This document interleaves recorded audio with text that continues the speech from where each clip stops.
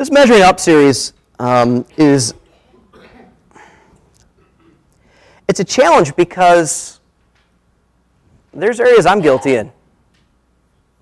And I always hate it when it seems like, for some of you, it seems like I'm pointing a finger at you, and I have 3 or 4 more pointing back at me of myself. Here's the setting I want us to think about, and if you got the email Friday, you saw just a little advertisement for this. There are 24 million children in the United States of America who do not have a biological father present in their lives. Now, I know some of you are going through other pains. You've lost a parent, and I don't mean to minimize that in any way. But the story we're going to look at today is about what happens when dads aren't present. And there's lots of reasons why dads aren't present. For some of them, beyond the 24 million, there's a dad who's physically present, but he's sure not emotionally present. He's sure not relationally present, and by a far stretch, he's not spiritually present. And what have we become? What have we become?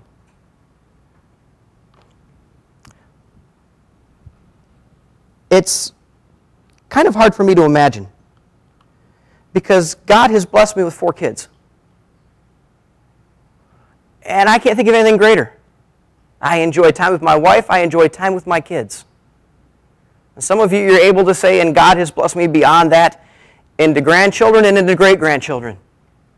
And you say, it's hard for me, too, to picture that there's 24 million out there that don't have dad present. Seriously, what could be more important? What could be more valuable than spending time with your kids? It's a courageous thing to lead a family. And this morning we're going to talk about the difference between wimps and warriors. And our key verse that this all wraps around comes from the story in Judges. And if you want to find a Bible and turn to there, Genesis, Exodus, Leviticus, Numbers, Deuteronomy, Joshua, Judges. So you get to what, number 7? Judges chapter 6 is this little funny phrase. Then the angel of the Lord appeared to him and said, "The Lord is with you, mighty warrior." And some of you are starting to smile because you know the story of Gideon. Let me get you into the story just a little bit. In Judges chapter 6 is where it all begins. And some of these I won't have up on the screen. I'm going to read to you for a moment. It says, "Again, the Israelites did evil in the eyes of the Lord." Now, notice that word again. Now, Ron shared you a story last week.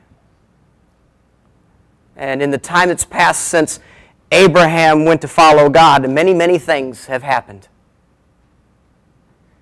And as God's people went into bondage for 400 years in slavery in Egypt and have come out, there have been seasons of following God and seasons of not following God. And we're back to one of those not following God kind of times.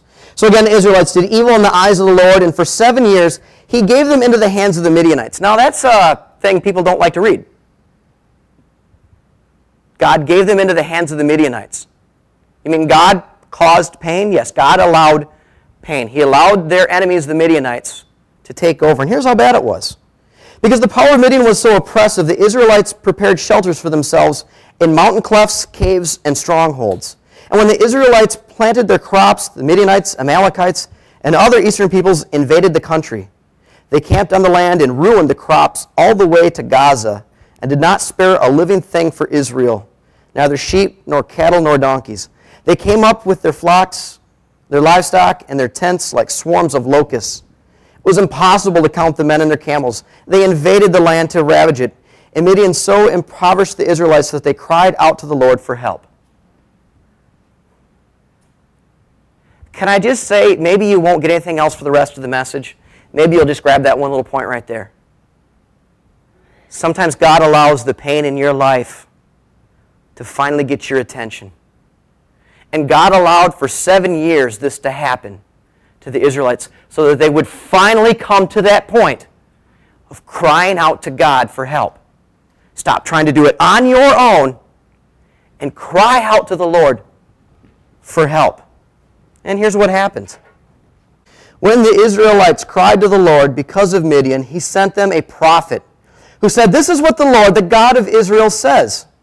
I brought you up out of Egypt, out of the land of slavery. I snatched you from the power of Egypt and from the hand of all your oppressors. I drove them from before you and gave you their land." Catch this.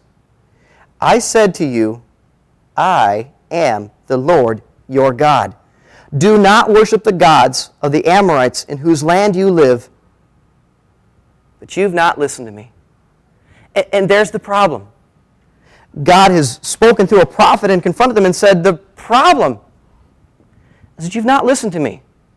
It's not that I haven't provided time and time again.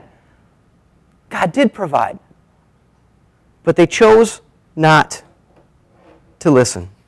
And that sets up the story for God to be able to do a great work through someone who was not ready. And here's how it sits today. For several reasons, we've abandoned God and the willingness to do the right thing. You want to talk about the problems in our country today? It's because we, as the believers, have abandoned following God and doing the right thing time after time after time. And we'll go over some reasons why.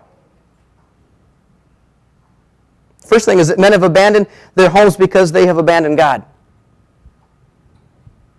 Men have abandoned their homes. It's not hard to look around and to go to things. It baffles me as I go to Cub Scouts. And here's an organization I thought was going to be so strong. I wanted this for Jackson. And many times I'm the only dad that's there. Now, I'm not saying that women can't be good leaders in this. But here's a specific thing to train up boys in becoming men. And the men are gone.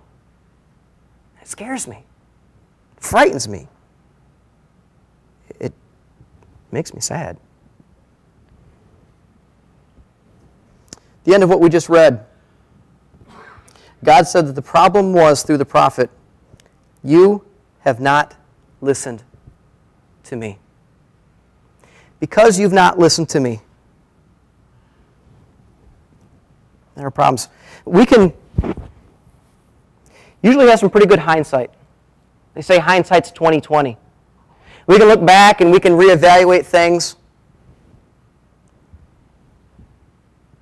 But looking forward, what happens if we abandon God? Second thing, men have abandoned their homes because they're afraid. Guys won't admit it out loud. For many men, there's just so many things we're afraid of. How am I going to pay the bills? How am I going to take care of college for my kids? How am I going to do this by the time I retire? There's all kinds of areas in life that men are afraid. And it goes on in the story and says this, "The angel of the Lord came and sat down under the oak in Ophrah that belonged to Joash the Abiezrite, where his son Gideon was threshing wheat in a winepress to keep it from the Midianites." It's hard for us because most of us have never had to thresh wheat. I know I certainly haven't had to. And the story, if you're not familiar of it, is setting up this picture of an absolute loss of hope. You see, the winepress is not the place where you thresh wheat. The winepress is the place where you make wine. Pretty tough. I know the language is pretty tough there. The winepress is down in the valley. And the place where you would thresh wheat is way up on top of a hill. You would normally do that. You would be, as you're shucking it, you're throwing the chaff up in the air and the wind over the top of the hill blows it away. You usually do that and it involves animals who are pulling on that with donkeys. But if you remember how we started the story, I said that God had allowed the Midianites to come in. And they didn't have any animals anymore. So here's this picture of Gideon, this man who's hungry because all their food keeps getting wiped out by the Midianites. And rather than doing what you would normally do up on the top of the hill, he's down in a wine press, hiding, trying to scrape by with a little bit of food. And it doesn't go so well. It says that there's this angel that comes to him and speaks to him.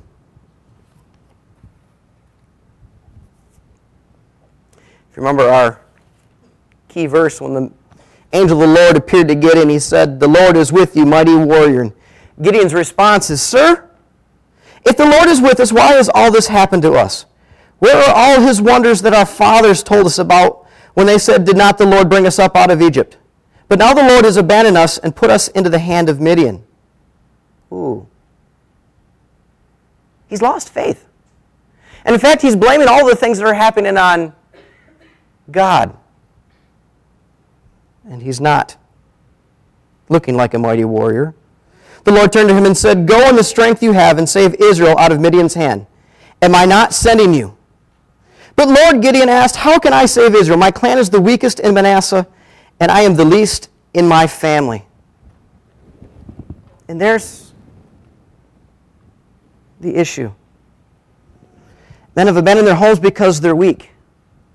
And Gideon says, "What you're telling me, it just doesn't make sense. I'm nobody. I'm nothing. God's abandoned us. How could I possibly do that?"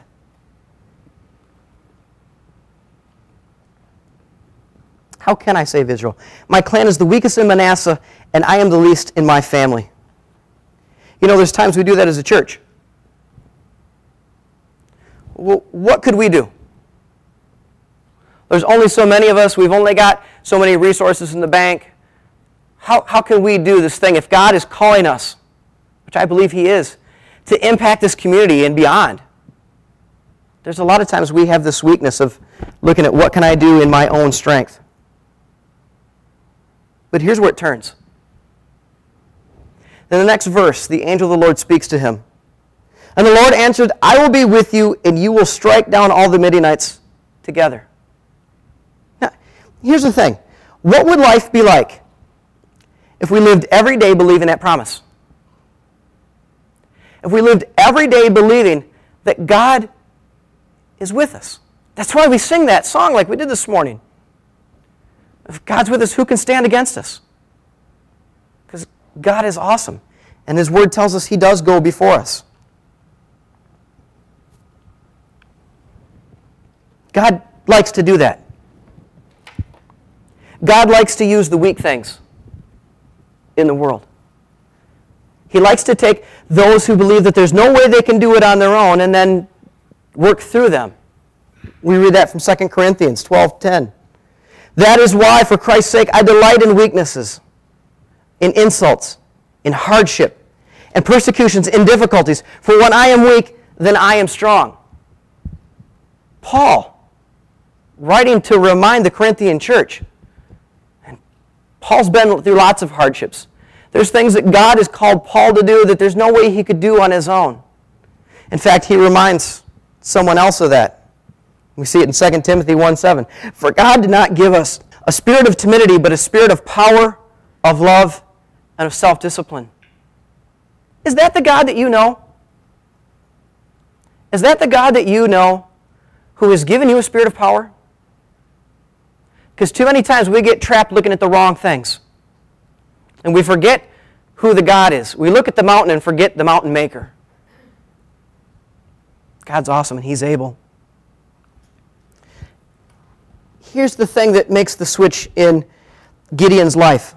And we see it today. That rather than abandoning us, God chooses to transform and strengthen us.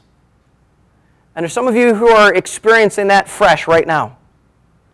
God is doing something in your lives that's enabling you to go beyond the things that you thought you could ever possibly do. And that's awesome. He strengthens us. First thing we would say is that God consumes us. And we get that picture in his response. Gideon is talking to the angel that's there and says, "Well, let me bring an offering and set it before you." Verse 19 says, "Gideon went in, prepared a young goat, and from an ephah of flour he made bread without yeast.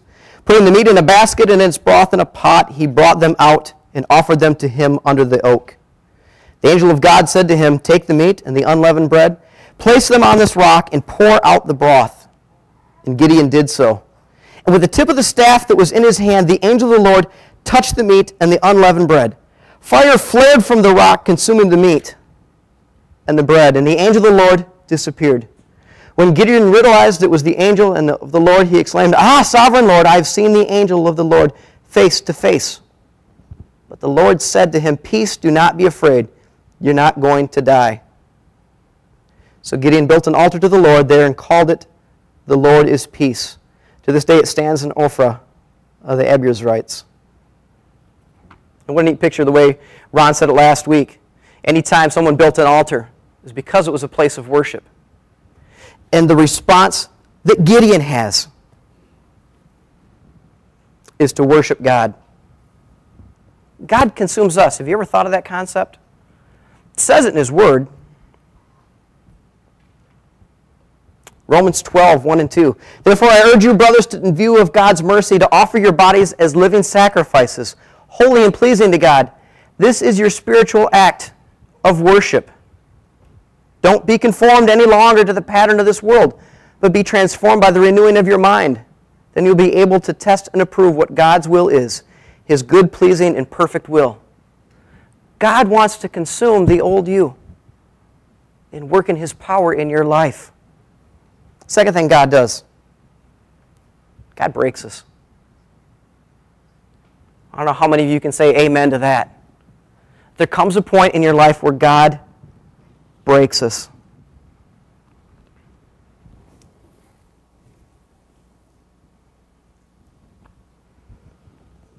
Been trying to think of where we're going in this series. We said initially we're going to talk about David in January. And we're coming back and forth to David. And I gave Ron freedom to do whatever he wanted to do last week. And he didn't come back to David, and that was all right. God breaks us. God comes into our lives, and I'm so grateful for it. Because I know that there was a path that I was on, and when He came into my life, He redirected that. He breaks us, and we talk about people throughout this series who have had that encounter with God where things begin to get all kinds of different in their lives. He breaks us to accomplish His purpose. Maybe you never thought of that way. There was a young woman who was getting ready to get married. And God came into her life and said, you're going to have a son. God broke into Mary's life and changed the path that her life was on. There's others, like David, goes from a shepherd boy to a mighty king. Listen to what it says in chapter 7. Early in the morning, Jerubbaal, that is Gideon, and all his men camped at the spring of Harod. The camp of Midian was north of them in the valley near the hill of Moreh. The Lord said to Gideon, you have too many men for me to deliver Midian into your hands. In order that Israel may not boast against me that their own strength has saved her, announce now to the people, anyone who trembles with fear may turn back and leave Mount Gilead. So 22,000 men left, while 10,000 remained. Going into battle, you don't normally want to give guys the option to leave. You want the greatest army possible, and God just gets Gideon's attention. And says, I want you to tell him it's okay. I've got this covered. And in a moment, thousands upon thousands leave. And in verse 4 it continues, but the Lord said to Gideon, there are still too many men. Take them down to the water, and I will sift them for you there. If I say this one shall go with you, he shall go. But if I say this one shall not go with you, he shall not go. So Gideon took the men down to the water. There the Lord told him, separate those who lap the water with their tongues like a dog from those who kneel down to drink. 300 men lapped with their hands to their mouths. All the rest got down on their knees to drink. And I bet at that moment, Gideon is hoping, okay, Lord, get rid of the 300 and let me have the rest. And the Lord said to Gideon, with the 300 men that lapped, I will save you and give the Midianites into your hands. Let all the other men go, each to his own place. God breaks us that way at times. There's certain things that we allow into our lives to think that we get strength from them. Some of you may be able to look back at a time where you had a really good job, and you had let that become too much of a priority in your life. And God intervened and broke you, and all of a sudden, you're unemployed. Because it took that to get you to depend back on God again. God has all kinds of ways to do that. Sometimes it's through disease. Sometimes it's through lack of work. But just like He did to Gideon, God breaks us every now and then so that we come back to depending on Him. But here's the neat thing. God uses us. When we open our lives up to Him, He wants to, and He uses us. The end of the story. Gideon and the 300 men with him reached the edge of the camp at the beginning of the middle watch, just after they had changed the guard. They blew their trumpets and broke the jars that were in their hands. Did you hear any hand-to-hand combat yet? God's called them to go. They go in the night, and they make a bunch of noise. The three companies blew the trumpets and smashed the jars. Grasping the torches in their left hands and holding in their right hands the trumpets they were to blow, they shouted, "A sword for the Lord and for Gideon!" And while each man held his position around the camp, all the Midianites ran, crying out as they fled. When the 300 trumpets sounded, the Lord caused the men throughout the camp to turn on each other with their swords. The army fled to Beth-Shedah towards Zerah, and as far as the borders of Abel-Meholah near Tabbath.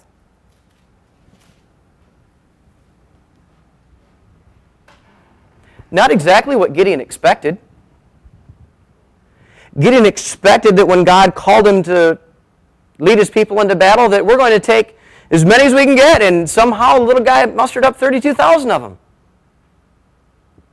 And then 300 do the unthinkable. They go without weapons. They go with torches and jars. That's not what I would advocate for a way to go into battles, with torches and jars. But God does the work. Maybe sometimes that's our issue. We've not looked at it that way, that God wants to use us, but He does the work. It's great as you go through and you read when God's people came into the promised land. How much did they have to do versus how much did God do on their behalf when they trusted Him? God wants to work in your life. He wants to use us. And that's the message. God wants to use you to accomplish His purposes. God wants to use you. Even with all of your flaws, even with all of your weaknesses, even with all of your habits, God wants to use each one of us. There's not a person in this room that God doesn't have a reason for, that He wants to accomplish His purpose. What are those purposes? Well, He wants this area that we live in to know Him. He wants this area that we live in to know Him, to love Him, to worship Him with everything they've got. And it starts with you and I. So I want to encourage you that sometimes we look at the battles the way Gideon did. I said, "Oh, Lord, if I just had more.